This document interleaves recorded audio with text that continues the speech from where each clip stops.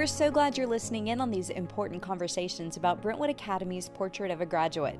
Today, Middle School Director Jenny Cretin joins Mr. Masters as they talk about the ways Brentwood Academy faculty members nurture a thoughtful communicator.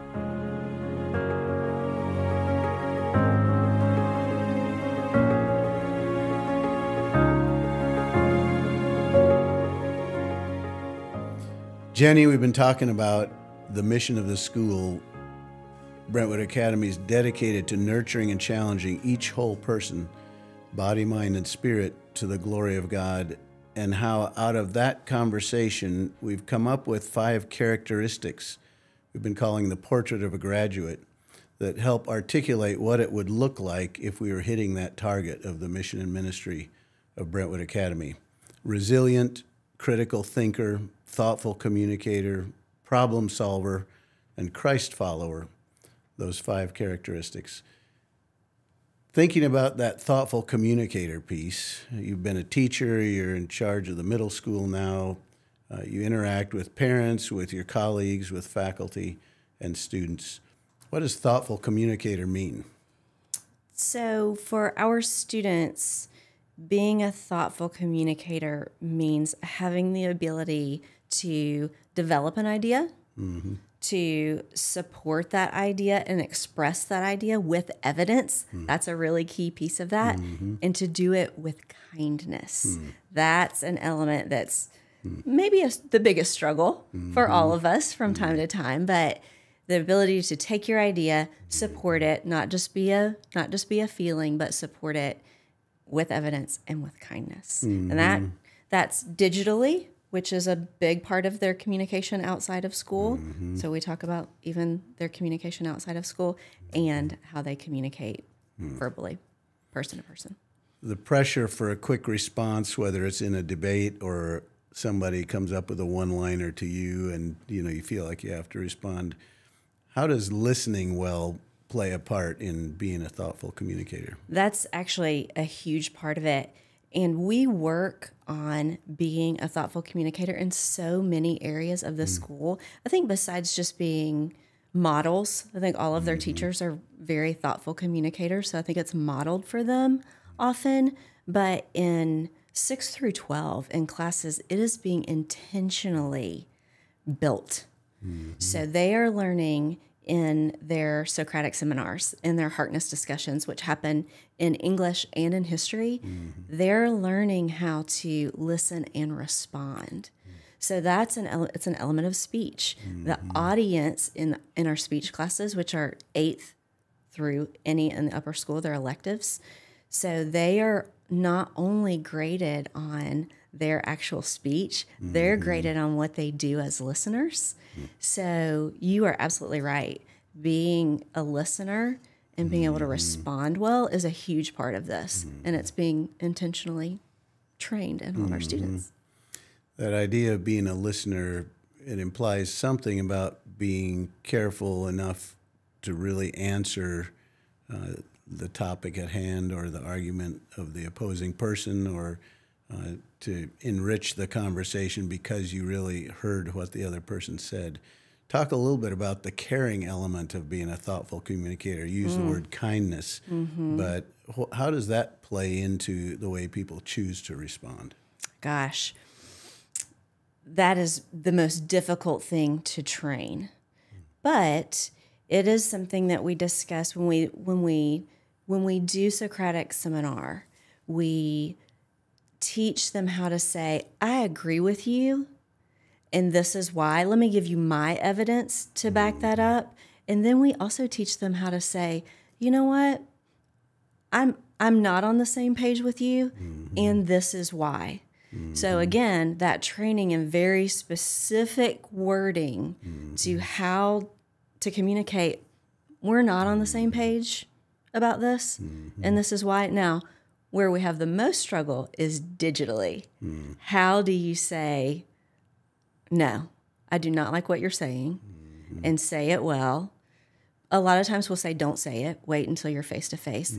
But starting in the 7th grade, we have a digital communications class, and they go through a curriculum called Filter First.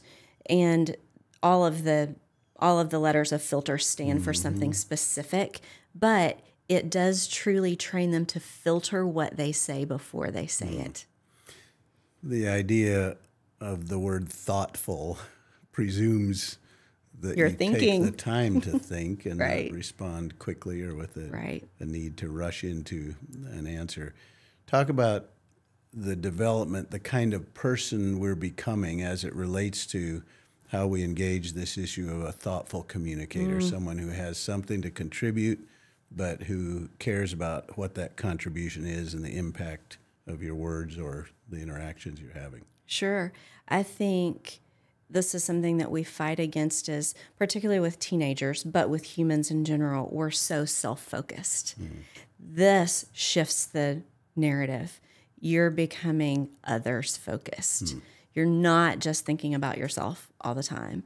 And that is so countercultural. I was going to say, it doesn't come naturally. It does not. It does not. But it's a big part of all of this training. Just thinking about other people in the Socratic seminar, which is one of the main things that we do that really trains our students very intentionally to be thoughtful communicators. And that's a 6 through 12. That is, we do not wait until the high school to start that. We do that every single year, even with our little ones. So there is actually a moderator who makes sure that everyone has the opportunity to speak. And that moderator changes every time. So they are being trained to look for, am I giving the other person an opportunity to say what he or she thinks? So there's some major positives and nuances to that Socratic seminar that's beyond just the academic piece of it.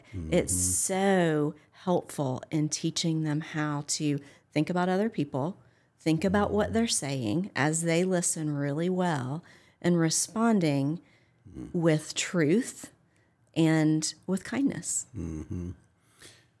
As you mentioned, think about how to respond. Sometimes that response is personal. It's in an interaction. It's in a formal setting, a classroom.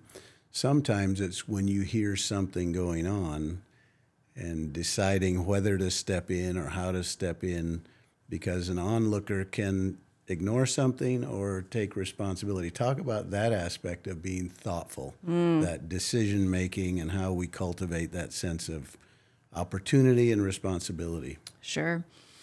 So that's an area that we would touch more on in our advisory groups.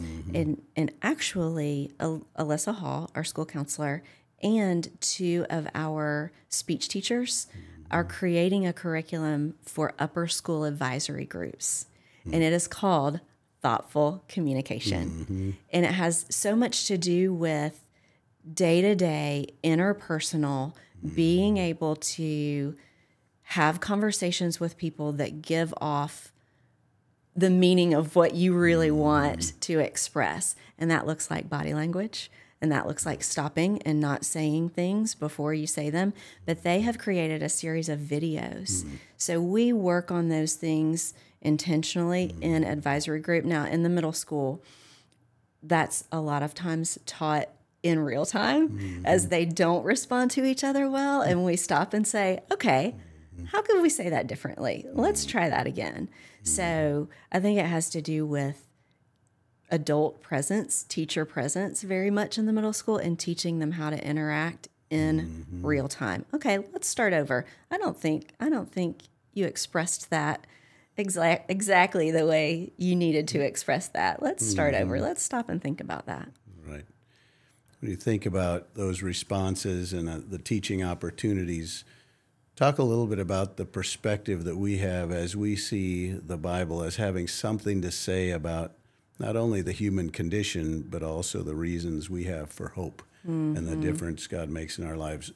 Not everyone has to be a believer to come to our school. Right. We don't expect everyone's halo to be brightly polished, and we certainly don't claim to cause brightly polished halos, but there's a perspective we bring as we challenge students to think about their role and the significance of their words, a perspective that has to do with how God's drawn us to be certain kinds of people. Talk about that, how that informs the conversations with students and parents who may or may not share the confidence that God's at work in every moment. I think just the way we talk to our students about every single one of us as an image bearer, I think that's a game changer. If we can continue that conversation and let them know that we were all made in the image of God. God is not for you and against the guy who you don't like. He's actually for him as well. It really can, as they begin to understand that, it really does impact the way they communicate with each other. If they see that there's value in the other person as well, even when they don't agree with them, that's a game changer in the way that they communicate with each other. Also, just understanding the power of their words and that it can bring life or death, and being able to really preach biblically, you know, from a biblical worldview, teach from a biblical worldview that God gave them this ability, and he gave it, and it can bring life and death, and you have this responsibility. So the backup that we have, I don't know how schools do it who don't have a biblical foundation, who don't have a true north, and how can they truly teach that this is true? We have, it's such a blessing to us that we have that view and we have that lens, and that we can teach our students in that way. Speaking of that view, that lens, I think that perspective that there is authority outside of ourselves or our own personal interests, that there's accountability for what we do that's based on truth that I don't pick according to my preferences, but I'm judged according to some other standard, some higher standard. Just talk about how that's articulated in the context of how we engage students in groups, but also in those one-on-one conversations, this sense of this broader picture. I think it goes back to all of us being image bearers. So yes, there is a higher standard. Yes. And most students come in knowing and understanding that, but when we hold them to these standards, being able to reaffirm that they're an image bearer, being able to reaffirm that even though they have not yet met this standard, which we want you to still strive to meet when there's a discipline issue, when something has gone awry, you're still an image bearer. And I love that you always start with discipline issues that I have been in, conversations with you. We've learned that you're just like us. As a child, you're just like me, and you're just like your parents. You make mistakes, but God is at work in your life, and you're an image bearer, and he loves you, and nobody's giving up on you. So thoughtfully communicating that to them, but it does setting those standards for how they communicate, how they act. Under that, you are an image bearer even when you mess up. I appreciate the hopefulness of that perspective, the idea that your words can make a difference, but also when we do things that aren't like they should be yet, that God's going to be working through that as well. Thanks for sharing some thoughts on being a thoughtful communicator. Sure. And we're trying to live that out here at Brentwood Academy. Thank you.